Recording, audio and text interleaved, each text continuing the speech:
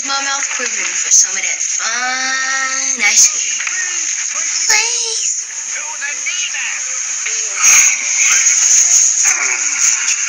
How much is ice cream? 20 cents. Wait a minute. Get 6. 5. 5. What you gonna buy me, Mr. Marshall? I don't know. What do you want? Nothing you got. Maybe your mama needs something I got. Mr. Marshall, every time my mother shits over you, it's gonna cost you a quart of blood. You think about that.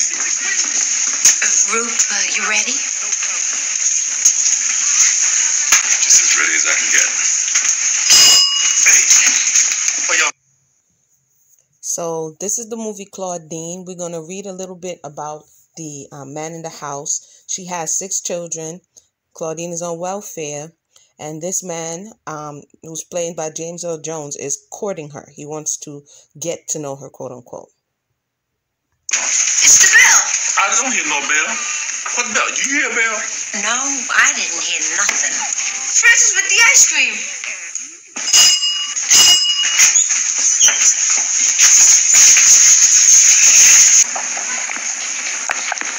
Mom, the social worker's here. Oh, shit.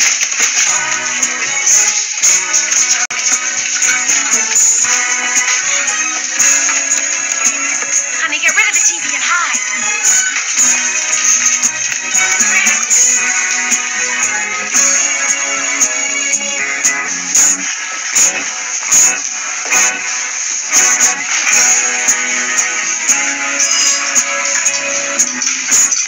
So this is clearly the effects. We have rules and then we have effects. This is clearly the effects of the man in the house rule, the expectations, the fear of being cut off, the desire to have a man, even and in this case, but still not willing to risk being financially destabilized. And so this is what we see happening in the scene.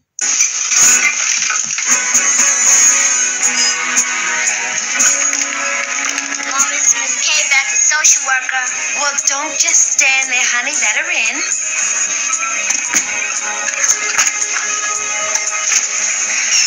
Hi, Miss K-Back. Hi, kid. Hi, you, Miss K-Back. Hi. Like I said before, they just used to pop up. They don't give you any warning. They don't set any appointments. They just pop up over at your house, and they this is panic, anxiety. Everything is going on. How are you, Mrs. Oh, sorry, lying. Right? Oh, just fine. But, they haven't sent me the authorization to buy the food stamps for the past 6 months, and then they cut me off for non-purchase. Now, Miss Kazak, why do they keep messing with me all the time? The system's one big screw-up. Well, I'm glad to hear you say it, because no one...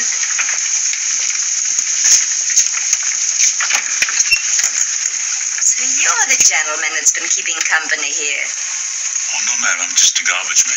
Oh, let me out. Sorry, so they had spies. They had people reporting. This movie is illustrating all this stuff. They had people spying on one another, police, people reporting, I see a man going into the house, so that they can, as she's complaining, she's not getting her benefits. She's being cut off. This is at the time when you had the paper food stamps. And so now the social worker's like, aha, we found you had to hide your TV, anything that you bought, because you're not supposed to have anything, right? The name, please. Simpson. First name? That's my first name. Oh, your surname? X. Simpson X what? Simpson X, that's it. You've heard of Malcolm X, I'm Simpson X. Say, listen, I want to ask you something. You're supposed to give aid to the dependent children, right? Well, why don't you just go ahead and give aid to the dependent children instead of worrying about who the mother's keeping company with? Oh, let me straighten you out on something, Mr. X. There was a time we'd ask to use a bathroom to see if there was a razor in the cabinet. We don't do that anymore, but we do have to know what's going on. And you live here or... This movie is putting it all in there for you.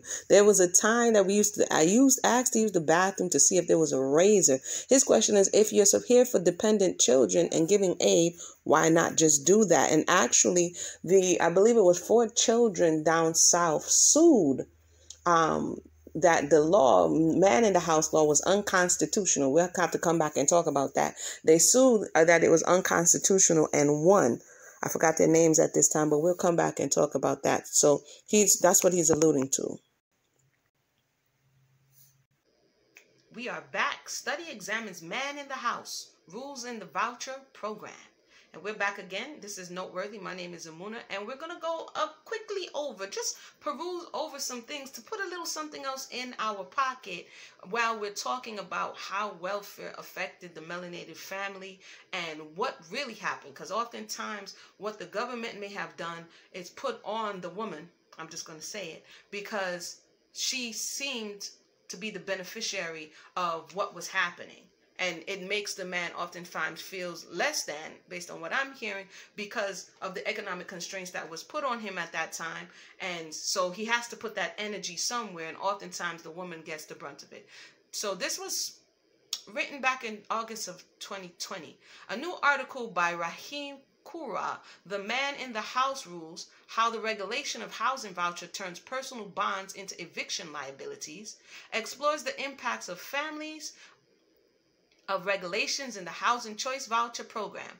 The article, published in Housing Policy Debate, finds rules in HCV program resemble past and present punitive regulations in other housing and safety net programs, such regulations can create dilemmas for recipients in which they must choose between housing security and family.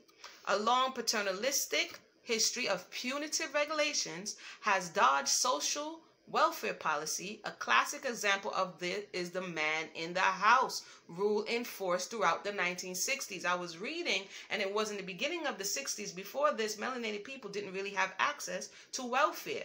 And the minute they did have access to welfare, they've started to put these strong rules in place to kind of force the family apart. Not kind of. To force the family apart, including those in public housing. Man in the house rules sought to enforce social norms about who was morally deserving of welfare. Specifically, the rules prevented adult males from residing with mothers and children who received assistance. I asked the question. Let me keep going. The rules sought to ensure only women with children who at the time were expected not to work benefited from welfare. Households with an adult male were viewed as undeserving of assistance because adult males were expected to provide for their families through work. Man in the house rules enforced through highly evasive inspections forced many families to choose between maintaining welfare support and keeping their families intact. Kura's article extends historical analysis of such punitive regulations into the present by examining policies in the HVC program. Kura's analysis draws a qualitative interview with 39 black voucher holders over a 5-year period in Antelope Valley, a suburb in Los Angeles. The interviews document the experiences of voucher tenants and how program rules impacted their personal, family, and social lives. 3/4 of the interviewers were women, and the other 4/5 were black. What I'm going to do is jump over. I'm going to click the link, and I'm going to come right back because turn it around. But within this article, I'll link it below. They have, it's a decent little read. It's a decent little read. But they have the little outtakes. It says in one of these here, I know 2 friends of mine that were incarcerated because extra people there in their house and they got incarcerated. You know, I'm not saying the housing authority weren't right, but I'm just saying the author asks, they got incarcerated for it, not just taken away, not just their voucher taken away. No, not the voucher taken away. I guess they had extra. I guess they was being investigated for a long time, you know, not saying they were right, you know, having extra people live there, but sometimes the economy is bad and you have to do what you have to do, not saying breaking the law.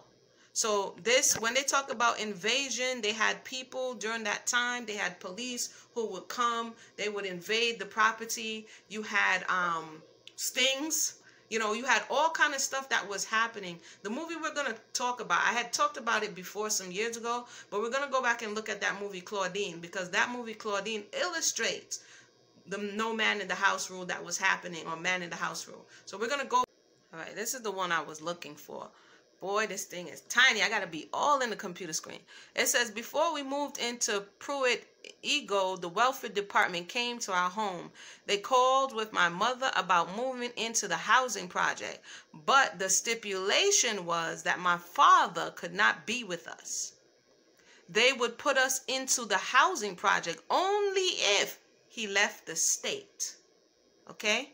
Mother and father discussed, and they decided that it was best for the 12 children for the father to leave the home. And that's how we got into the project. And that's from a woman named Jacqueline Williams. So when people are going back and broad brushing, they say, Mona, you're too nuanced. Listen, it doesn't do justice to broad brush the situation. She wanted the man out the house and she kicked him out the house.